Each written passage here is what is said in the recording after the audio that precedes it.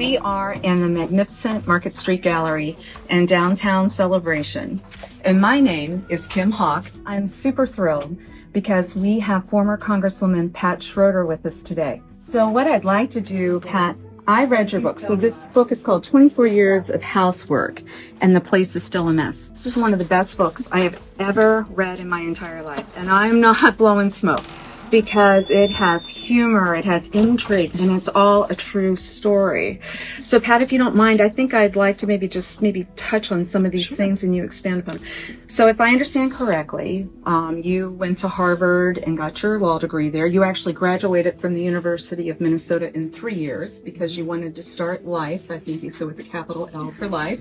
With your law degree, you were one of 15 women in the freshman class of over 550 people that year. You want to tell us a little bit of a story on how they welcomed you there? Welcome is kind of a funny word.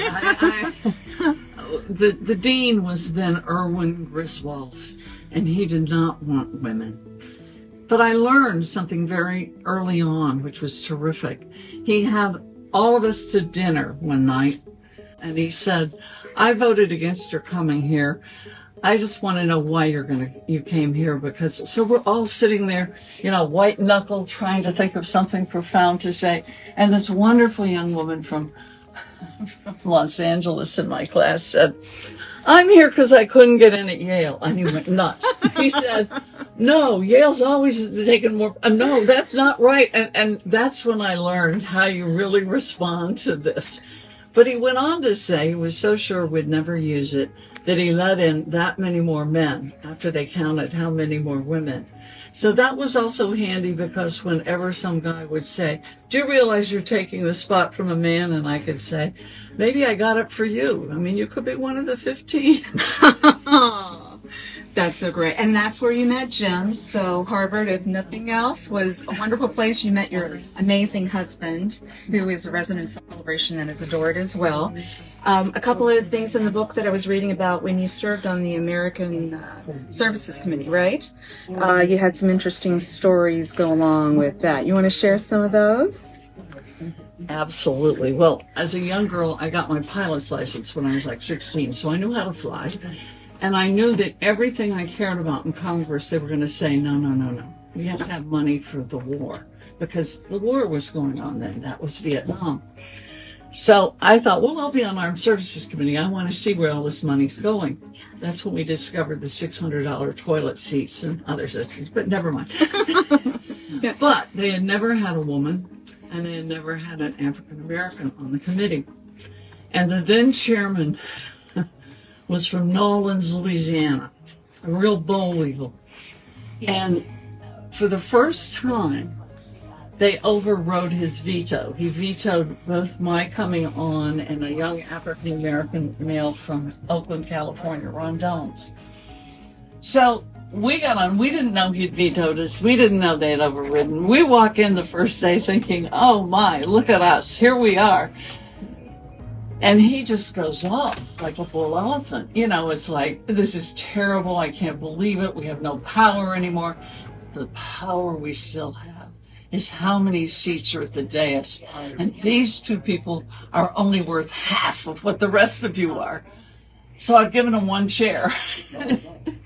So, you know, some of my friends used to introduce me saying it was the only half-assed thing I did when I was in Congress, which I don't think is really true. But nevertheless, yes, for 2 years we did that. We made lots of noise about it to the press, which nobody could believe we did. And then, luckily, the next year, they changed the rules so that we now voted for the chairman. It wasn't who outlived everybody, and he was the first one deposed. So we got our revenge after 2 years, but it was 2 years of Oh my gosh. Well, and thank you for sitting gracefully cheek to cheek with with the gentleman from California. Some of the other things that I've known about you and read about in this book, I believe you might have been in jail for an hour. You want to tell us a little bit about what happened there? Oh yes, I used to spend time picketing the South African embassy back when, you know, they had jailed our dear, wonderful, wonderful hero. And the other exciting part of that, which is really embarrassing, yes, I got out of jail and we went to court, and they never. It was the same old, But anyway, when Nelson Mandela finally got out, and it looked like they were going to have the first election in South Africa, I was so excited. So we were asked to go, and I was asked to go. And it was Maundy Thursday, and I really, I'm a Congregationalist, I never knew what Maundy Thursday was. So somebody said, oh, you ought to go over to Bishop Tutu's church, because Maundy Thursday will be a big thing. And so I thought, yeah, okay, I'll do that. So I kind of went in the back and sat in the back with some of my colleagues that had gone with me, John Lewis being one of them.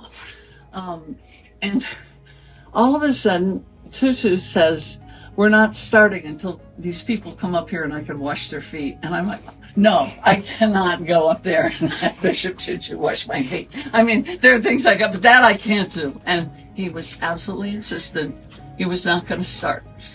And so I may have gone to jail, but all of that, he said, I never thought I could vote in my entire life. And because of people like this, I'm going to get to vote. And I'm going to wash their feet.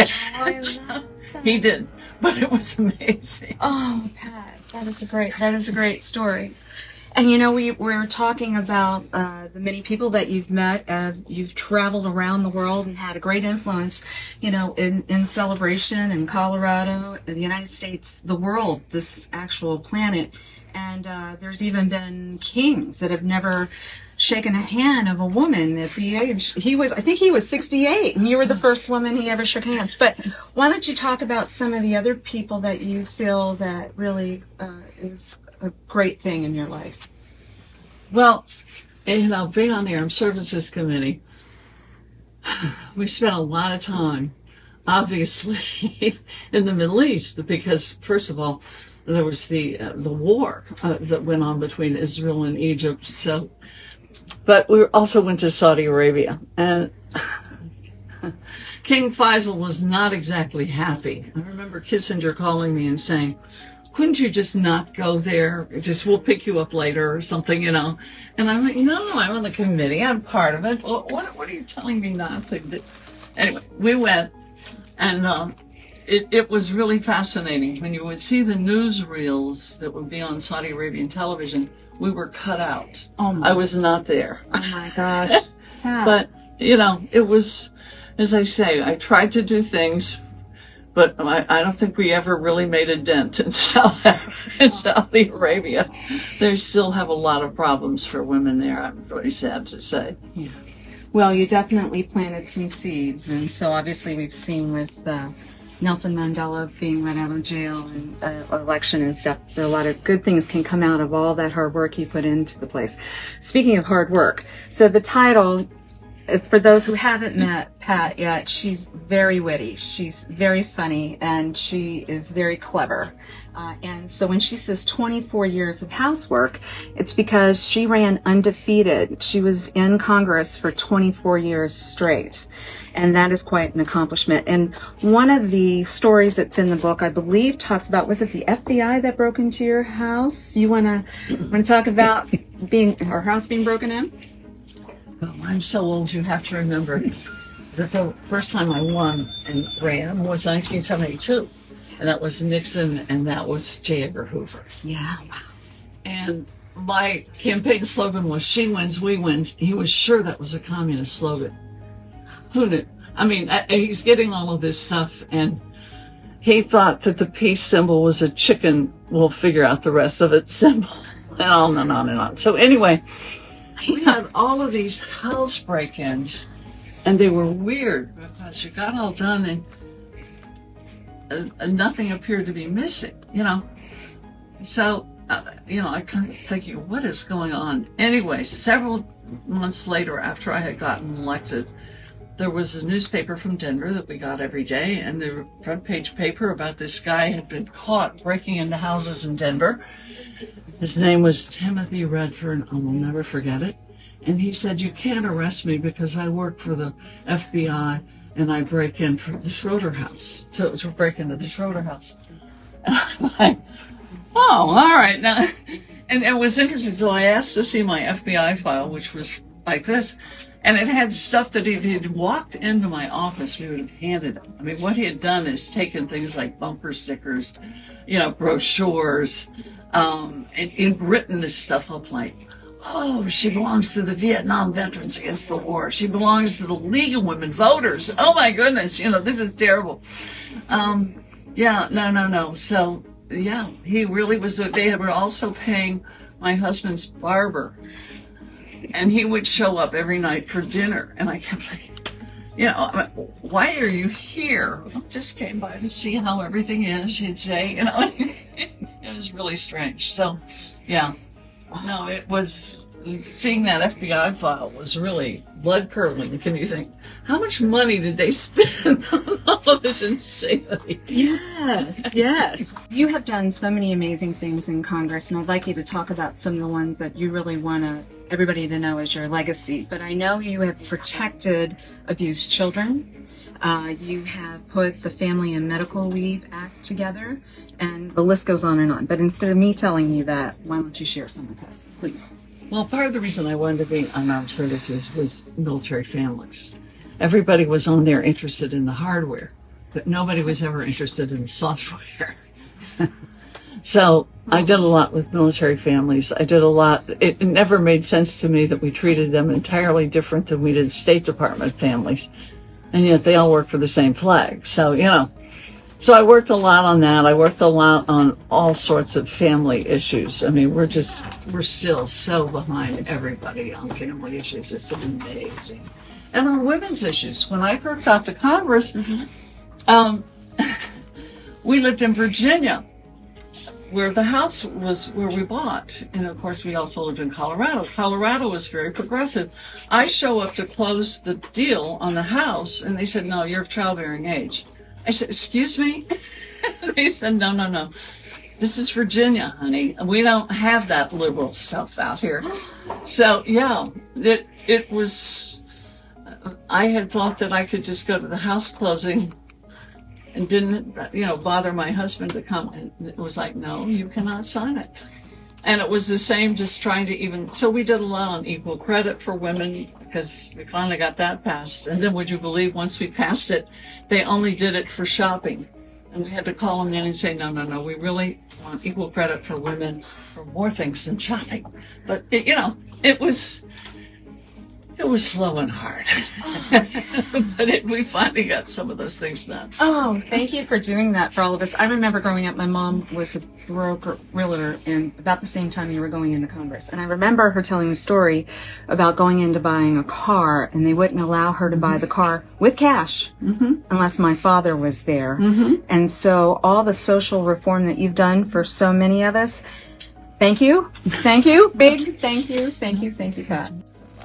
That's what people have to do. Yeah. We all have to stretch and try new things. Yes. So I'm going to encourage everybody out there to stretch and read.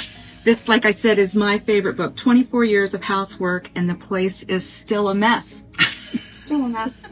But we're going to love each other, and we're going to make sure that we support each other and just keep moving forward. Right, Pat?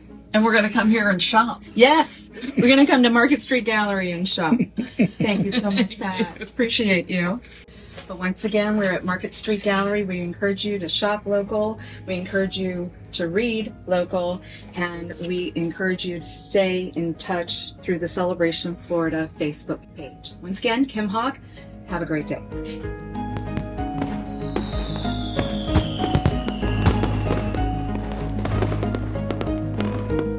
Make sure that you subscribe and like so that we can continue to give you up-to-date information on all things that are going around the 25-mile radius of Cinderella's Castle, because this is truly a magical place to live.